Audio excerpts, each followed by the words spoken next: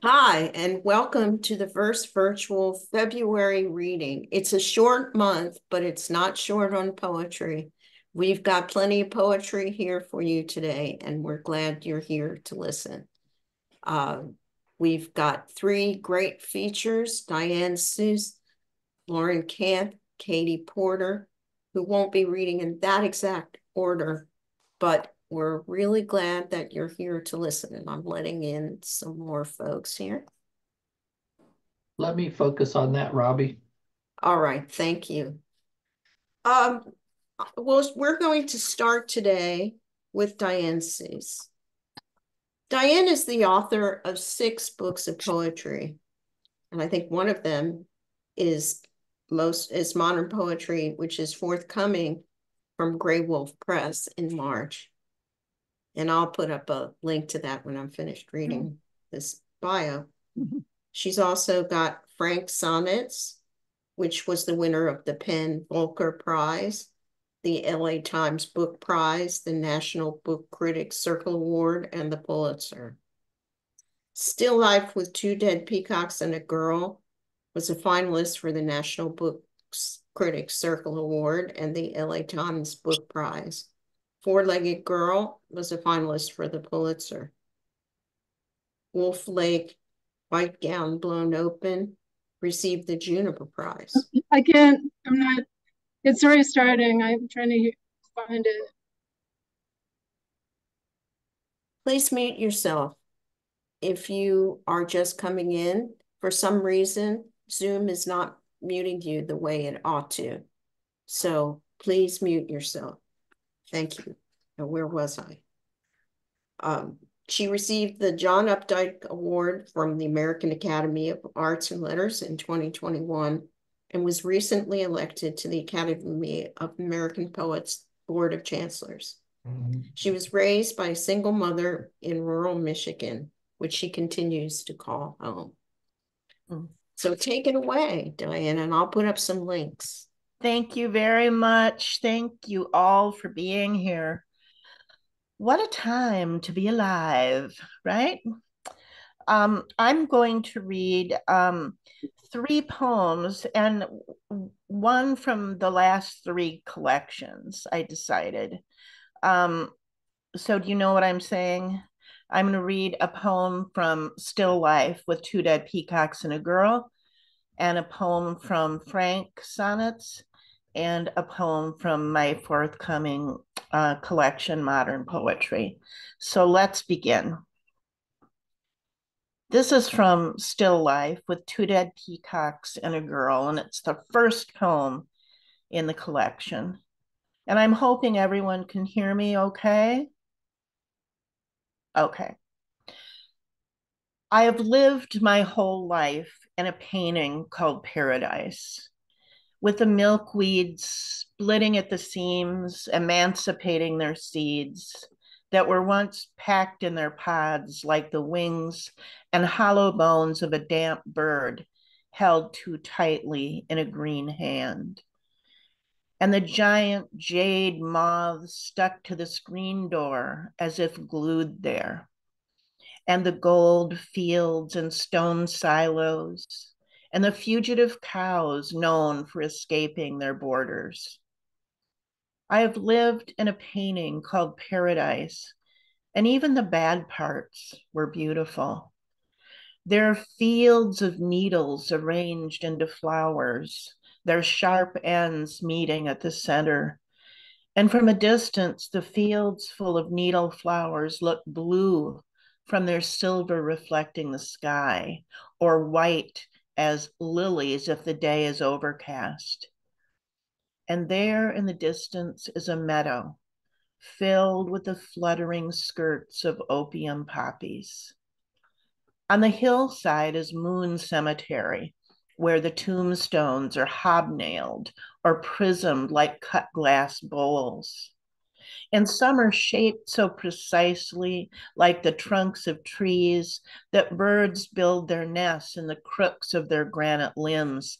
And some of the graves are shaped like child-sized tables with stone tablecloths and teacups. Yes, I've lived in a painting called Paradise.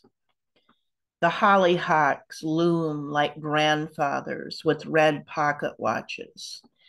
And off in the distance, the water is ink and the ships are white paper with scribblings of poems and musical notations on their sides. There are rabbits, mink-colored ones, and rabbits that are mystics, humped like haystacks. And at Moon Cemetery, it's an everyday event to see the dead rise from their graves, as glittering as they were in life, to once more pick up the plow or the pen or the axe or the spoon or the brush or the bowl, for it is a cemetery named after a moon, and moons never stay put. There are bees in the air flying off to build honeycombs with pollen heavy on their back legs. And in the air, birds of every ilk, the gray kind that feed from the ground, and the ones that scream to announce themselves, and the ravens who feed on the rabbits until their black feathers are edged in gold. And in the air also are little gods and devils trying out their wings, some flying, some falling, and making a little cream-colored blip in the sea. Yes, all of my life I have lived in a painting called Paradise, with its frame of black varnish and gold leaf. And I am told some girls slide their fingers over the frame and feel the air outside of it. And some even climb over the edge and plummet into whatever is beyond it. Some say it is hell, and some say just another bolder paradise. And some say a dark wilderness. And some say an unswept museum or library floor. And some say a long lost love waits there, wearing bloody riding clothes, returned from war. And some say freedom, which is a word that tastes strange, like a green plum. And this is just one sonnet from Frank Sonnets. I don't want to say much about the Twitter thing going on around one of my measly little sonnets that has created a big kerfluffle. Aside from the fact that I guess it's good people are talking about sonnets and poetry if they can do it with some degree of kindness. And this arrives from the wisdom of my mom. The sonnet, like poverty, teaches you what you can do without.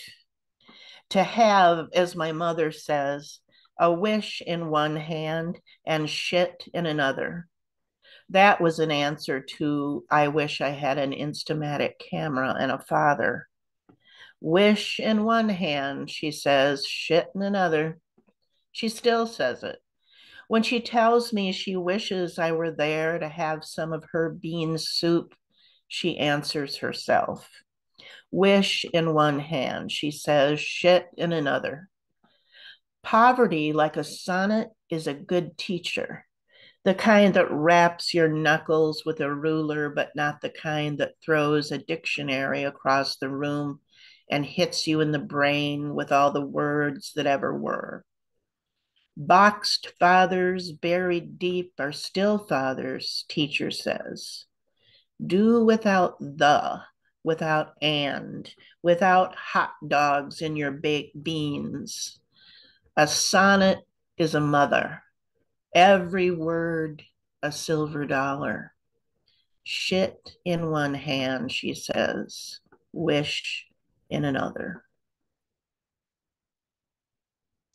And I'll end with a poem from my forthcoming modern poetry. It's called Gertrude Stein.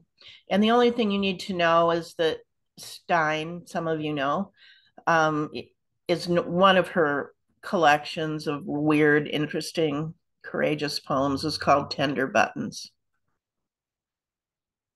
Gertrude Stein. I just brushed the dog there on the dog's couch.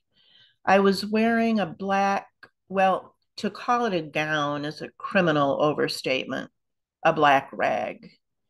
It became clear to me, and when I say clear, I mean the moment went crystal cathedral.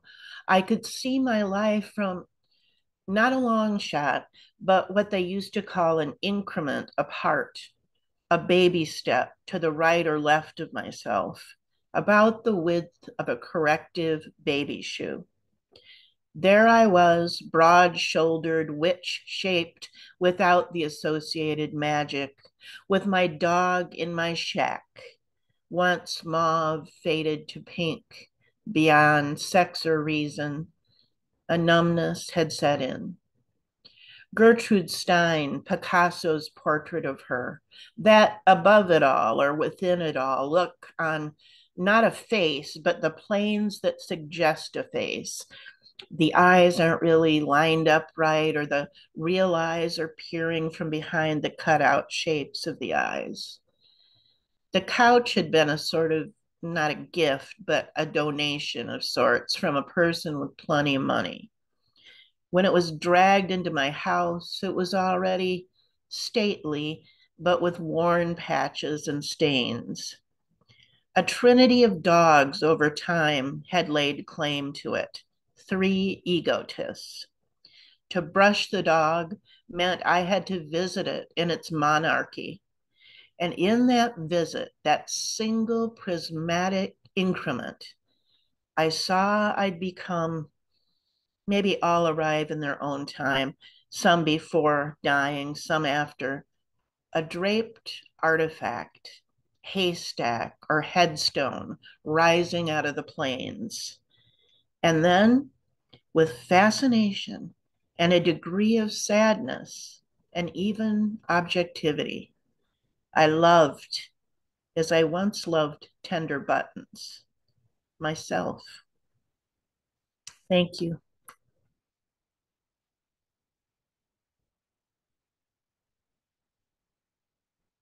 Thanks.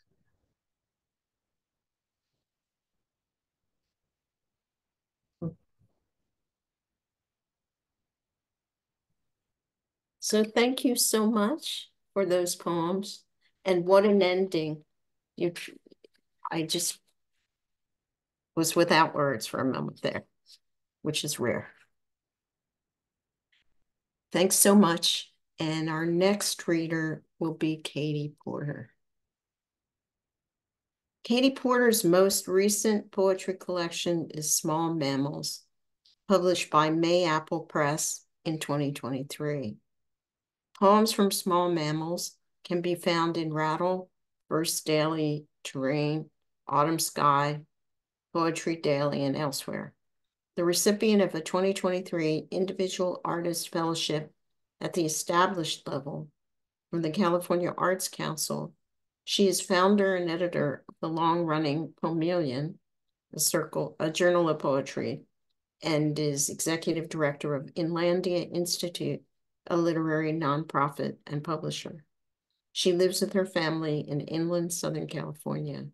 And then she gives her web page, which I will put in there in a minute when she starts reading. But before she does, thank you again, Diane. And you can mute yourself, and then Cati can unmute her. She did, and she, I hope, will appear on the screen. So go ahead, Hi Cati. there. Hey, thank you, Robbie, and thank you so much, Diane. And I'm really thrilled to be here. I don't know what I'm going to read. I'm just going to pick a few poems and read for 10 minutes. Small Mammals, contrary to what it sounds like, is not really about small mammals. It's more about the human mammal.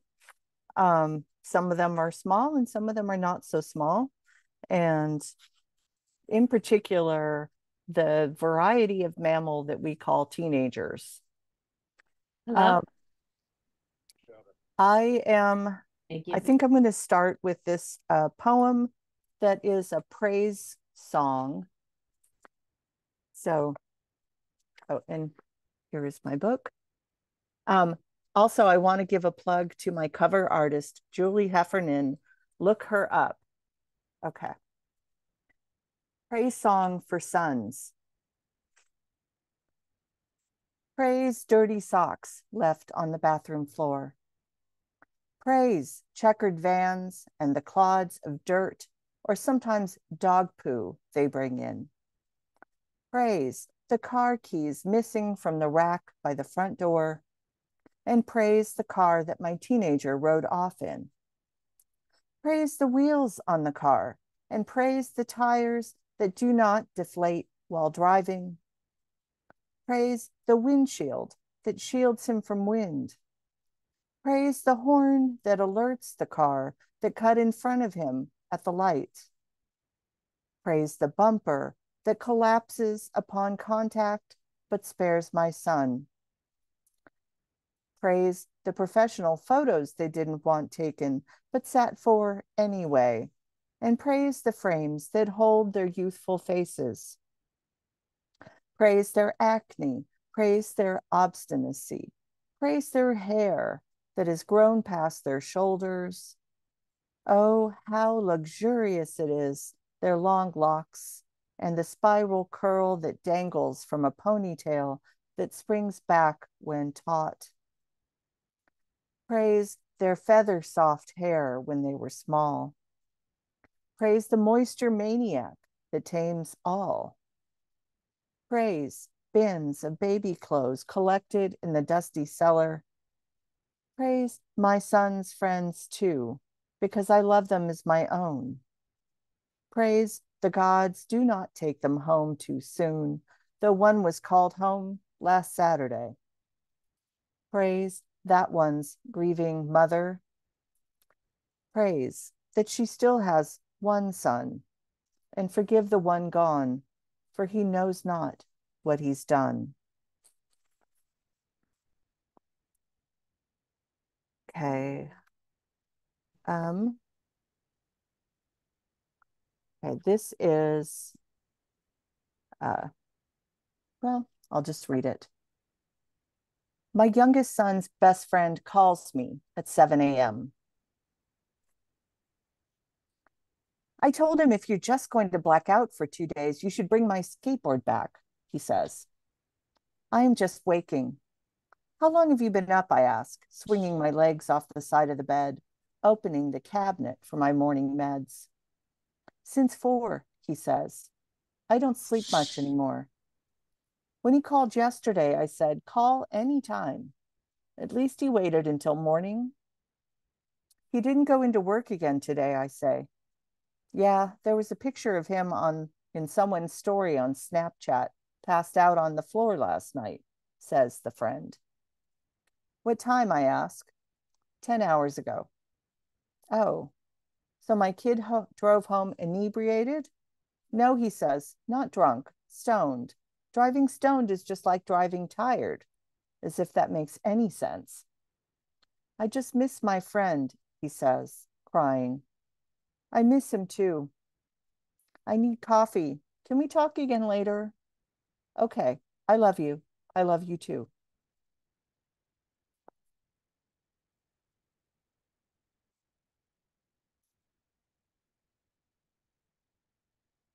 Okay. How about switch gears? Just well, no, I'm going to keep it going.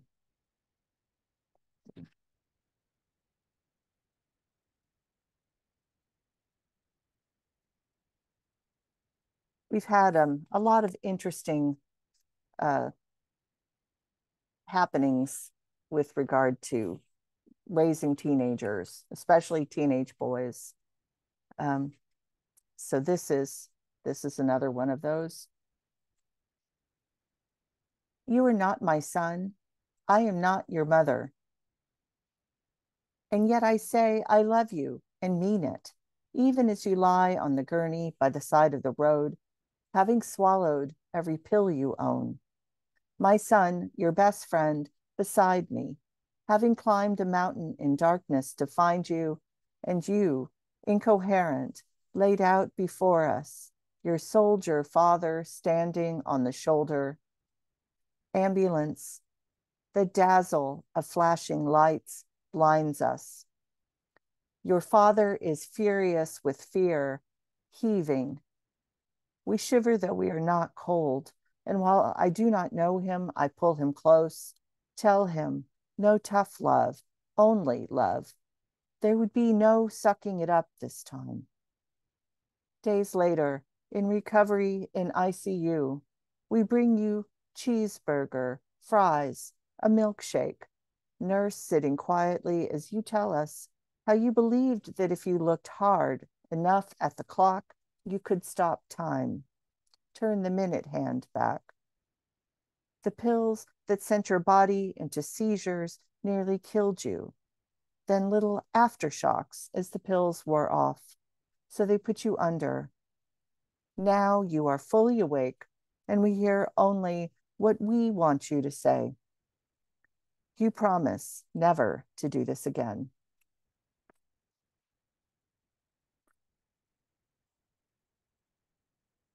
Okay. I'm going to read one that is after a painting by Julie Heffernan, in the spirit of ekphrasis.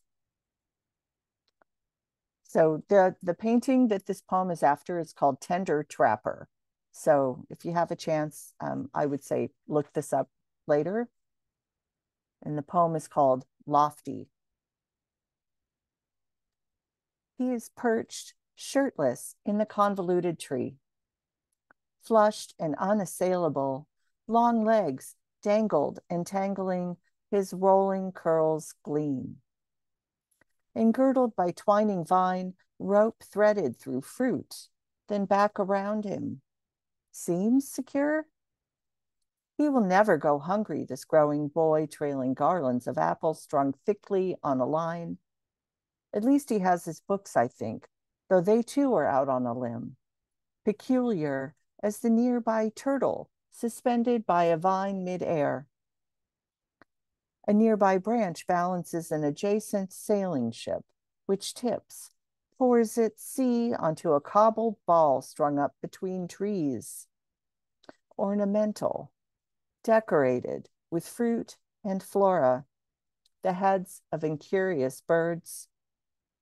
The world of day jobs and offices beneath him. Once I believed he might make a career in architecture or automotive sciences. Red-bodied tree frogs observe in silence. I understand, but do not say. Fruit rots, wood decays, rope frays, bodies burn.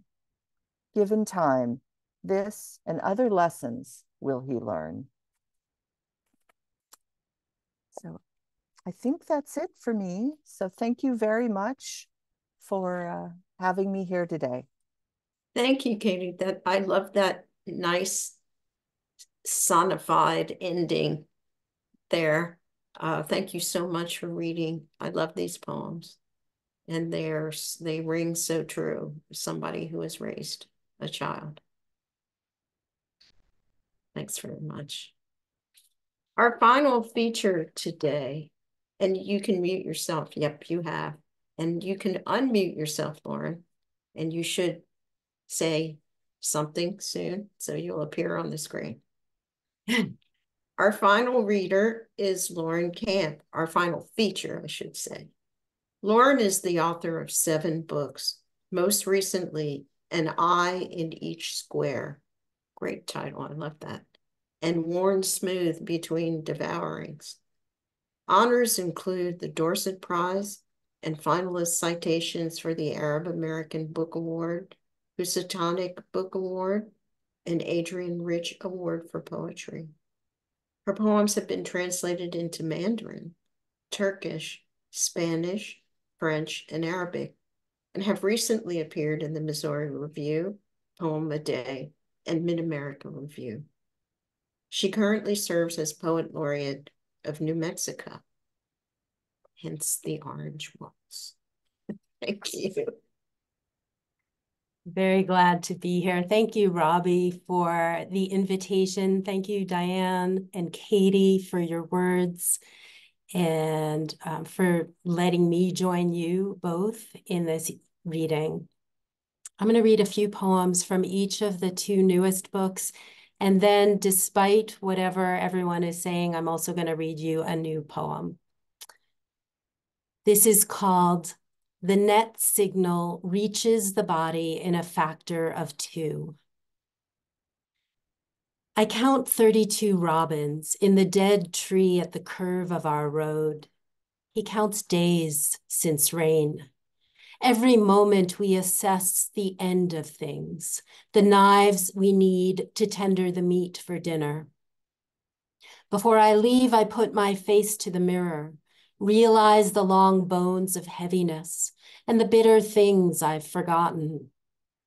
On the drive to work at a small corner off the interstate, in an echo of sky, thirsty, wheeling along on small excursions, there are racks of army fatigues. Many people shop, sunglasses. I keep following directions to the shadow of cottonwoods. All the hope in this gold will erase. I don't lose sleep because it is winter and already full of its letdown. The weather keeps coasting through, rain plucking the ground, or the little shapes of dry air edged with olive trees. I hold nights in the little spot at my hip. I hold days by the wrists, rest hours for loving what doesn't exist. Next time I drive to town, I see the top of the mountain is missing, dusted with gray, like a grief. Pinholes of light in a flat morning sky. Is it still a mountain if it is locked behind itself? I see my world in verbs and say it mistaken, hurried with ongoing action, say it as origin and corners. My love returns from a cardiology appointment where he's taken his compass of anger and each consequence we can't determine. They've heard his heart beat a pace that is 4 times the normal. And so now I put my ear to his chest like a button. I am sewn there, listening, holding on.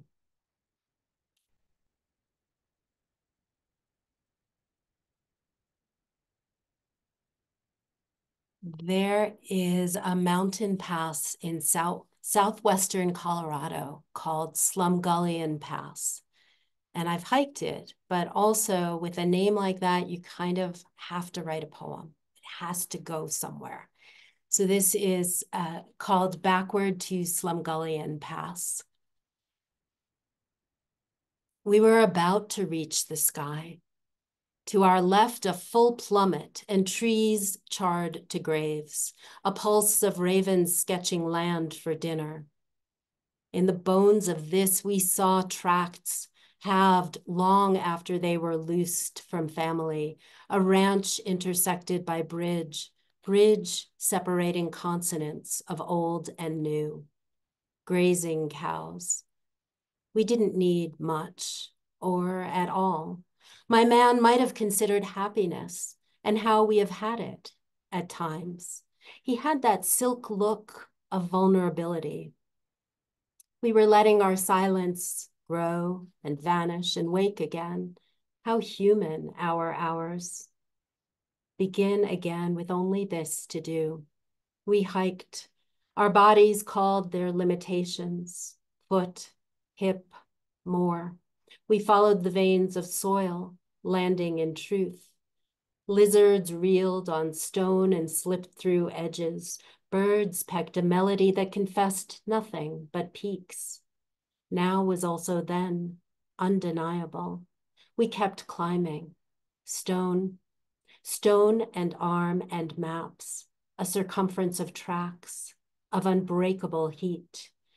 I stopped thinking about thought, simply the same red of the cliff that had always been, simply the violent height of exhaustion, some kind of sweet, each length of dust, the root of details.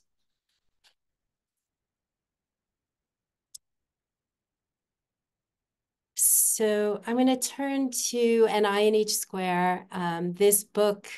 These two books came out last year, in the second half of last year, I should say. Don't recommend that to anybody here who wants to publish, but there you go. An Eye in Each Square is in conversation with the abstract artist Agnes Martin, whose paintings, if you don't know, are rather spare and spacious. And I needed that. And I'm not really talking to her. I am sort of in conversation with her line. That was her primary element was a horizontal line and a very quiet one. And so in general today, the poems I'm reading are all poems I haven't read to audiences before. I kind of like to do that when I've read from a book for a long time, is to figure out which poems I'm not reading. And so this is a pantoum. It's called Self-Portrait with Agnes Martin. Peripheral desire. To just sit here, not only in grief, but half light, late light, prisms of strangers, wanting not more than the inexact, the silence.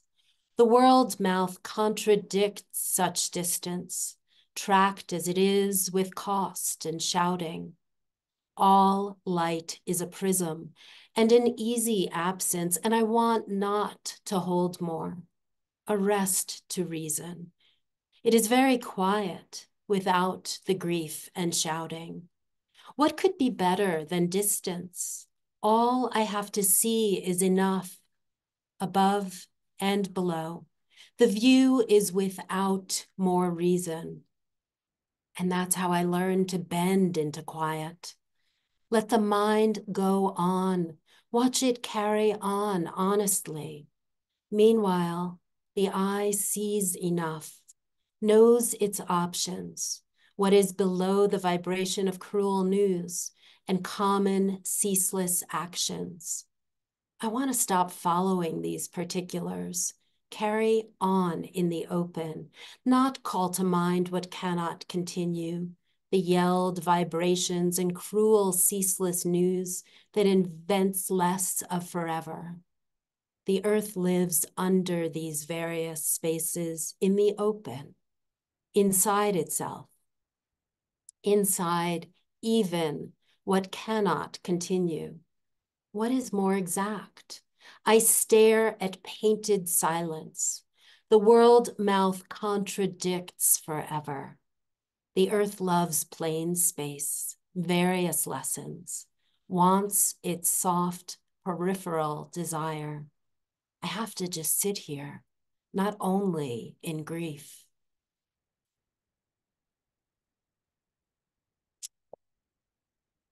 Thank you all so much for being here and for listening. I have one last poem. It is, it's from a body of work that I wrote kind of avidly, kind of frantically while I was spending a month at the Grand Canyon a couple of years ago.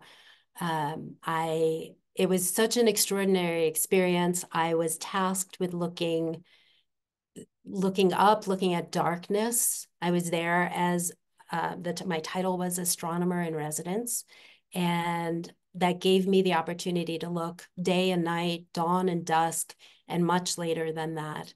So I thought I would end with a poem from that grouping. This is called Terminus of Presence. To learn how I knew color, you would need to be full of a certainty, and like certainty, a swagger, as I was.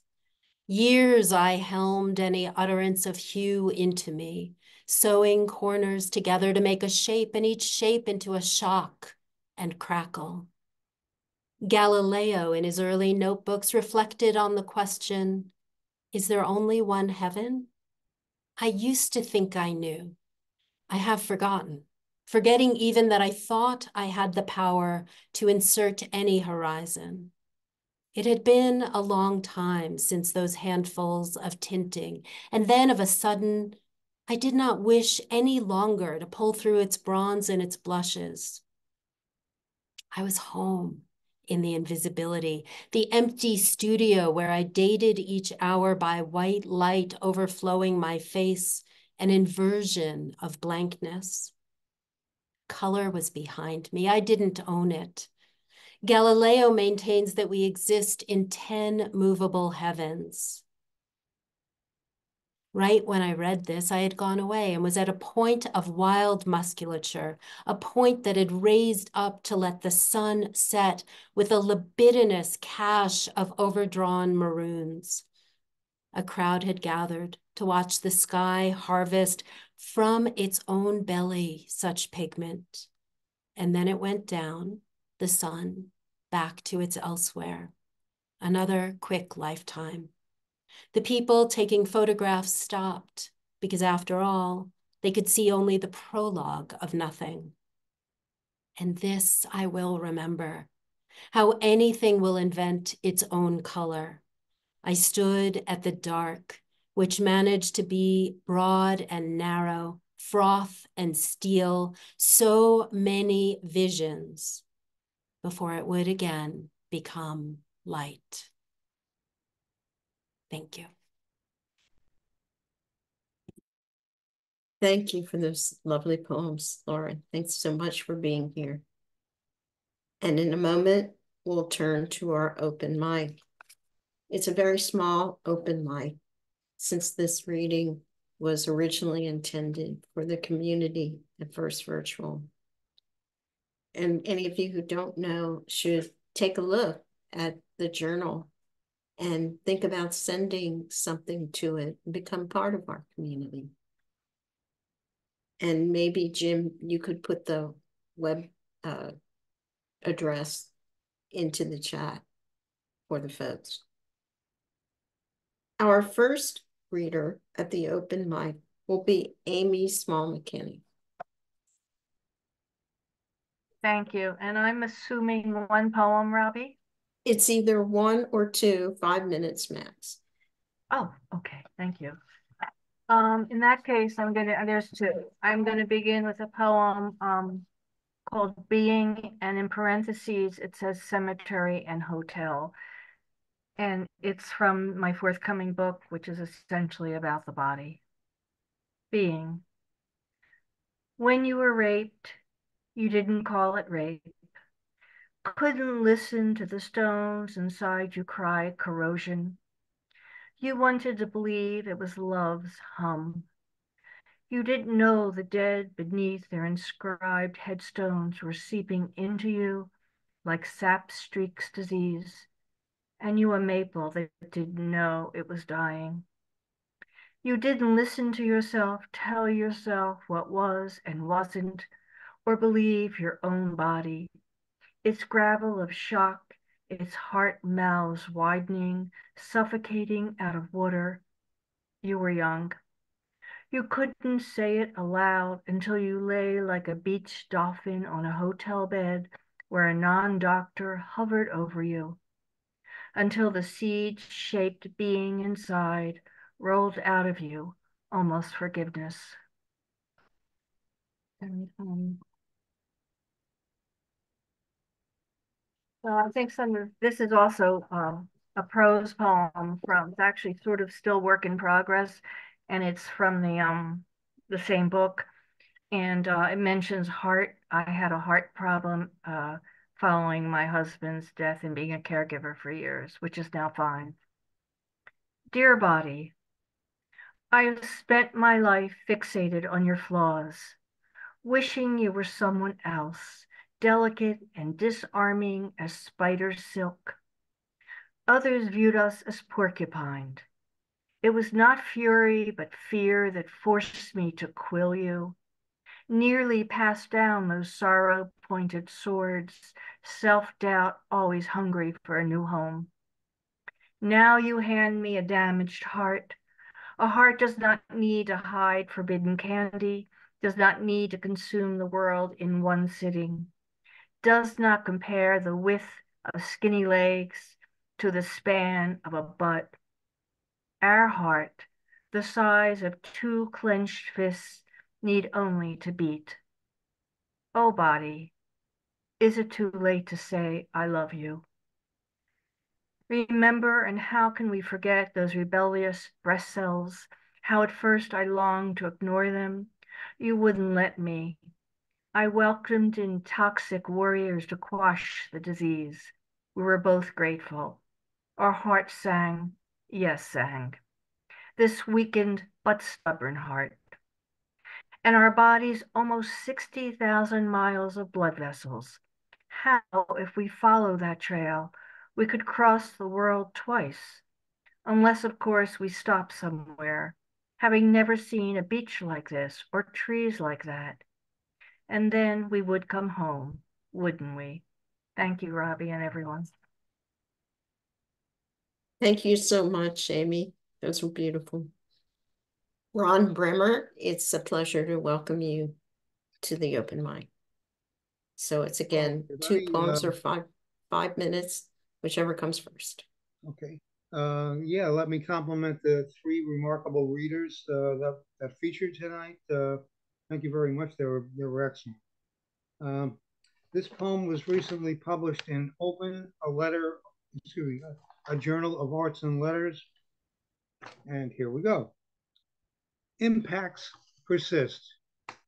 They test the limits of opening doors. Unknown doors open, teaching us.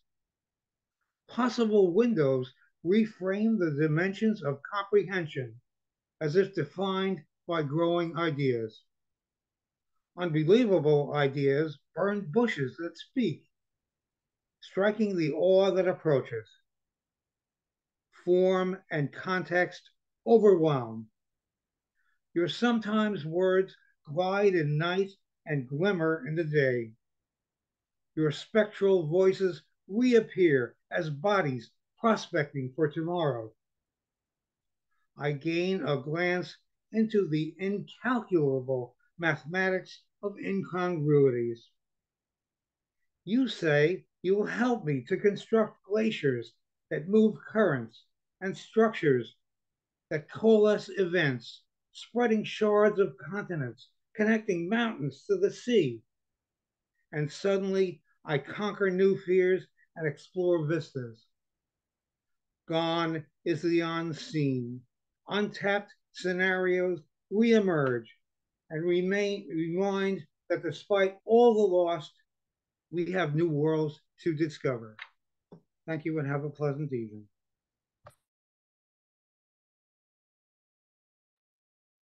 Thanks, Ron. Our next reader is Vicky. No, I'm sorry, it's Hedy. So you can unmute, Hedy. You still here, Hedy? There you are. Unmute. You're still muted. We can't hear you. Hi, everybody. Thank you so much. Thank you to the three feature readers, Di, Cati, and Lauren. It's a delight to be here with you and see you. And of course, thank you to the open mic reader, Amy, and I don't remember the name of the Bremner. Yeah, thank you so much. Okay, so I will be reading a couple of ekphrastic poems from my recently published ekphrastic collection, or Did You Ever See the Other Side? And can I screen share? I have to make you co-host because I don't want to give that to everyone. So maybe, Jim, if you could, I'm having trouble finding her on the list. because it isn't alphabetical, because that would make too much sense, right? I can't find it. Drat. Okay, so I'm oh, there you are. Okay. Yay. There you are. Okay. I'm looking for the screen share. For some reason, I'm not seeing it. You Okay. know, with the Sorry. new version is a little strange. Yeah, I found it. Okay, so the first poem is inspired by this sculpture by Paige Bradley, and it's titled Expansion. And here is the poem. Or what if scars would suddenly become translucent? And there's an epigraph by Hafiz. I wish that I could show you when you're lonely or in darkness, the astonishing light of your own being. Did the Persian poet mean that it would take a special viewer to perceive the truth within? We were taught to hide our sorrow, forget and store grief in drawers. We learned to cover our imperfections with makeup and disappointments under a smile. We showcased our very best with trompe-l'oeil pleated skirts.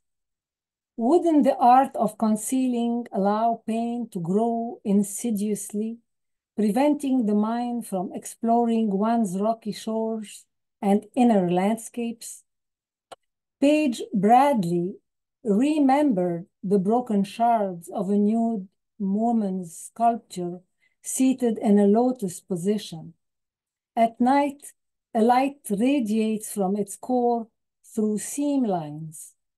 Each crack a lightning, a victory, the way Japanese kintsukuroi mends fragments of a broken vessel with gold.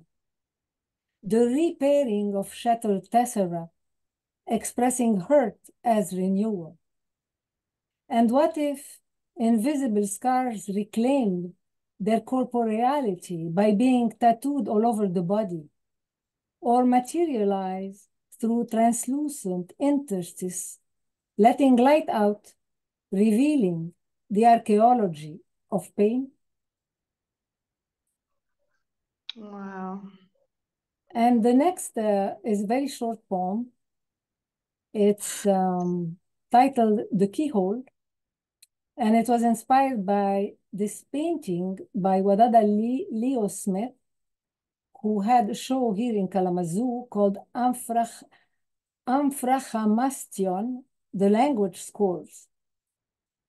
So he had many paintings of scores, but he's essentially a musician in Chicago, jazz musician.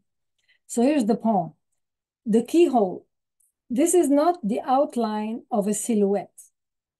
I am drawing a keyhole to find my way out of my own cell. This is the black silk thread spun by the ink brush, rising out of sweat and blood. Thank you. Thank you, Hedy. Took a while to find it. Now it's Vicky's turn at the open. Thank you. What wonderful readings. Such a joy to be here today. Thank you, Robbie, and thanks to all the readers. I'm just doing one poem. Everyone is slightly out of time.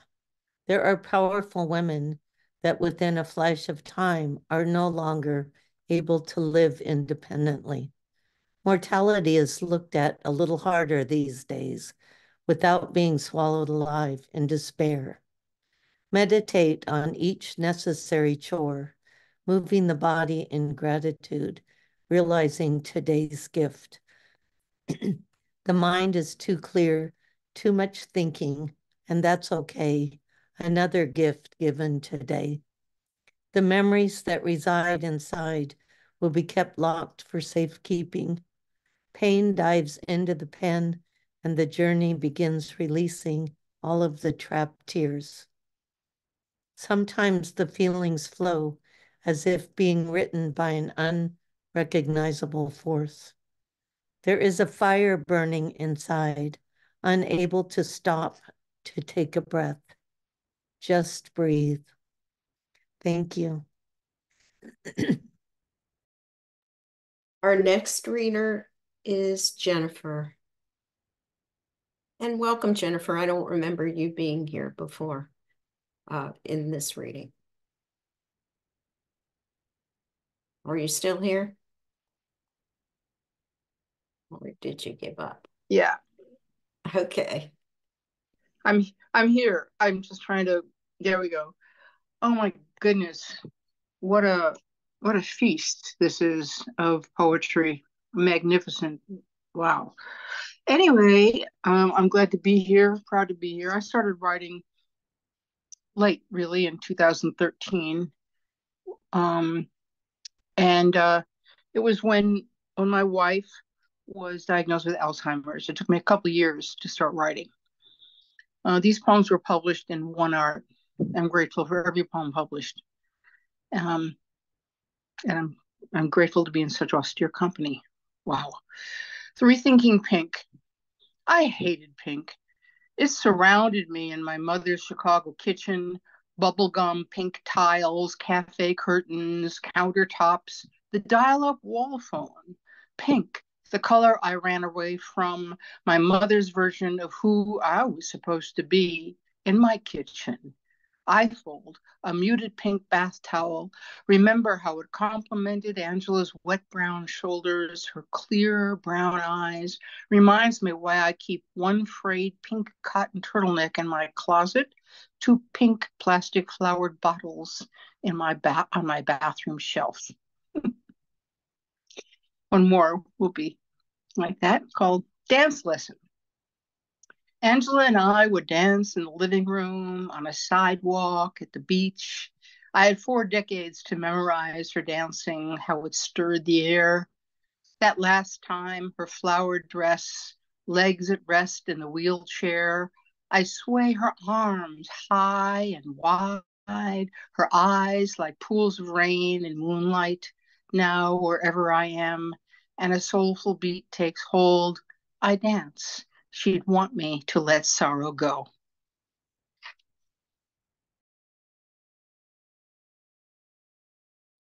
Those are lovely. Thank you, Jennifer. Rosemary, coming all the way to us from Peru. Here I am. And I'm ready. That's even better. I'm reading from my latest book that's come out last year, Life Stuff. And this is about my mother. I didn't. My brother said, don't come. I didn't fly out to see her one last time. My brother said, she doesn't know who I am. I figured she wouldn't know who I am either. I had never been near the death of my loved ones. I think I avoided the grief. I had lost them already, or so I thought, or so I hoped. I had just picked up my children from school. My brother called, she's gone. I could hear his utter disbelief, his voice choking in watery phlegm.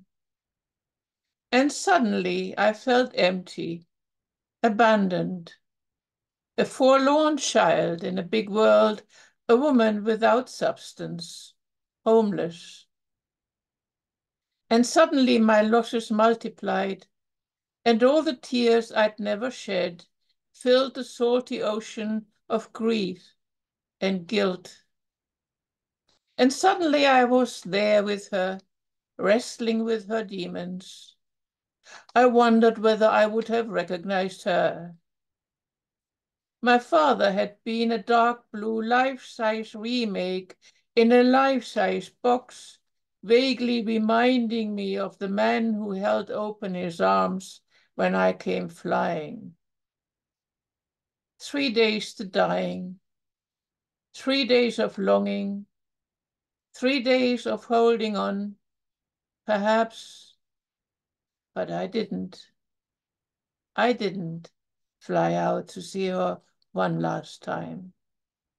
Leave everything and hurry to see her and let her touch me one last time. Let her know I cared enough to tell her one more time, I love you, Mom. Tell her one more time, I'm strong because you made me so. Thank her one more time for giving me her life. Thank you. Thank you. That was wonderful, Rose. Our next reader is Dick Westheimer. Well, I won't repeat all the accolades for all the readings, but I will definitely I echo them in my heart. I'll read 2 poems, one, as is my wont, my 2 most recent ones. This is a sonnet, little sonnet called Eve in the Garden. Her back is bare and run with sweat down to the curve of her hip. She's on her knees, pulls dock and chickweed from the berry bed, points to a new shoot and tells me this is where the new fruit will be born come autumn. She pinches off the primocanes and pricks her calloused finger on a thorn, wipes it clean, and turns to tell me once again of escaping Eden, where all the produce falls from shelves. The grocery, you mean? Yes, she said, licking the blood from her bruised hand. The 2 of us stand there in the heat. She calls me Adam, and I call her Eve. For all these years, we believed we could avoid the fall.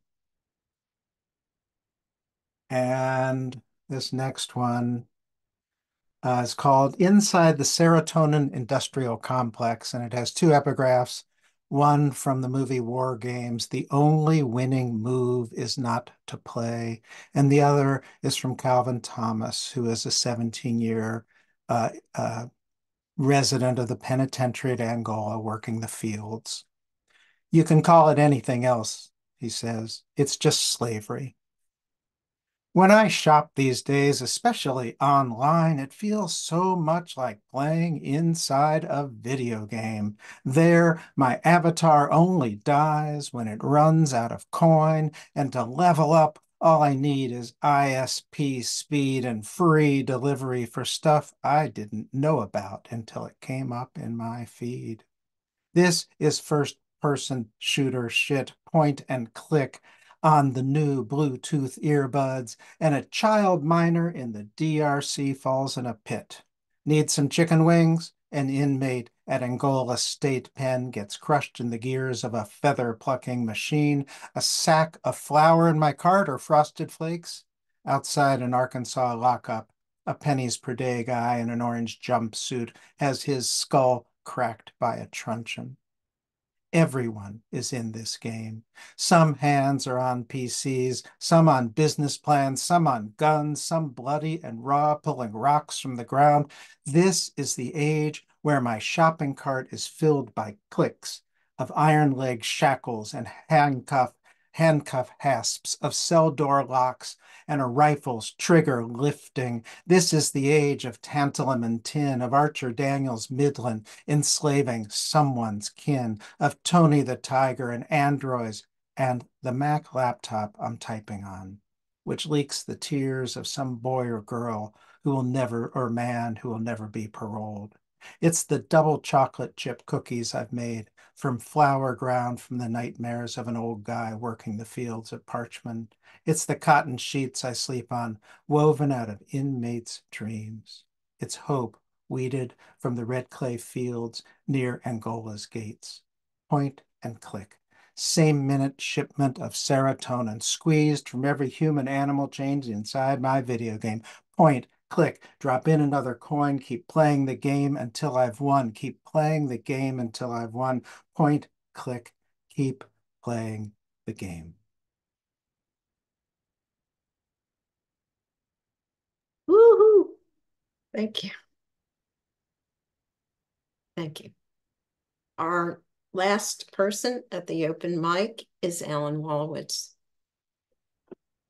Thanks, Robbie. One poem, and this is for my friend Freddie Child, who's would have been his 75th birthday today. Since we knew each other since we were 18, we got to spend a lot of them together. And this is the first one I'm getting to spend in a long time without him. It's called The Binding. You can look all you want to the science of sharp edges, but if you walk around the earth against the setting sun and never stop, time might relent in its awful course and give you time to think. You've tried to do what's right, pay your debts, be a man. Still, no matter where you turn, you meet of your father, and that darkness he carried in silence becomes more and more your own. Might as well walk backwards and watch him in the mirror, the razor stropped to a rhythm that might have been the pounding of your heart, and the soap slowly brought to a lather with those circular movements you memorized from the time began, and what looked so impossibly cold could possibly warm a face. As he scraped his own in 4 smooth strokes, you watched breathless, trusting, scared. Then he took your small face in one broad butcher's hand, held it to the dull back of the blade, and wiped you clean. Thanks.